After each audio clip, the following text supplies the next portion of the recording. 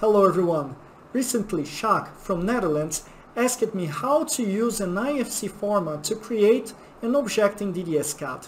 Well, if you have the same doubt, take a look at this video. Enjoy!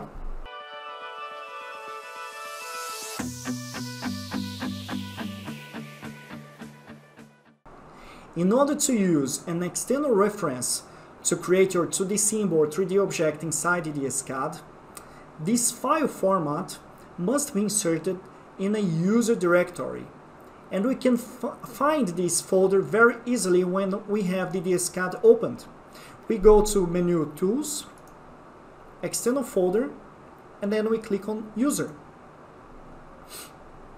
You can see here that I have previously inserted this IFC of an air handling unit from Dakin. This is the one that I will import right now. Okay? After you have inserted your file, you can close this Explorer. The next step is to open the object editor. If you don't remember how to do so, see the suggested video above. I will open here from the Explorer and I will import the IFC, external reference. To do so, I come to menu Insert, External Resource, and then I select this IFC file management.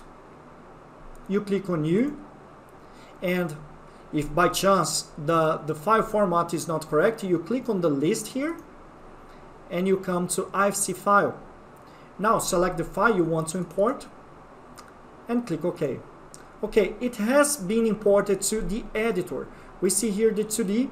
Okay, if you'd like to insert any other geometry, you could do so, and you could also insert in electrical connection or mechanical connection, HVAC connection, as we can see here.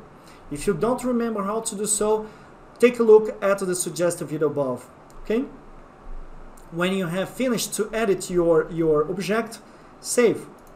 And we can come back to the model. Afterwards, we have to open the product database in order to insert the object. So select one discipline, and like I have made this copy, I will click on Change, and I can insert this external symbol, the same name as the editor, as you can see here, AHU. Okay? Click OK, and the object will be inserted in the model. We could also see the 3D. Would you like to see more videos like this? So subscribe to our channel and hit the bell to be notified of the new videos. And what else would you like to know about DDS-CAD? Put it on your comment below and I can make a video for you. Cheers!